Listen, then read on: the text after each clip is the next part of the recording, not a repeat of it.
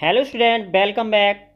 Now in this video we are going to discuss about the difference between sketch and plan.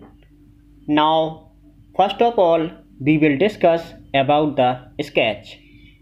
A map that is drawn without a scale is known as a sketch. It is a rough drawing based on memory and spot observation. It is used to provide directions and routes, including landmarks and names of streets, in order to locate place easily.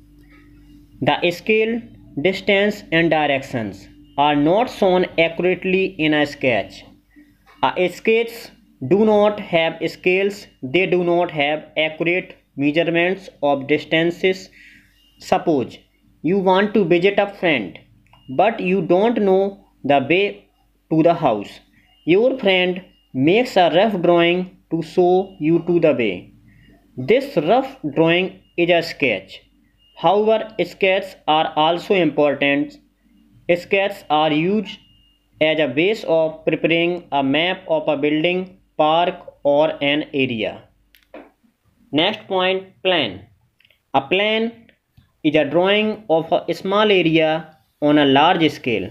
An accurate detail of a small area with actual measurements is called a plan.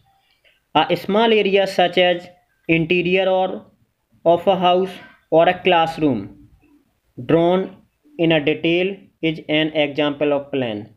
Plans are made to understand the layout of buildings, parks, hospitals, roads, and other public places. They are made true to scale and also show accurate direction. Thank you.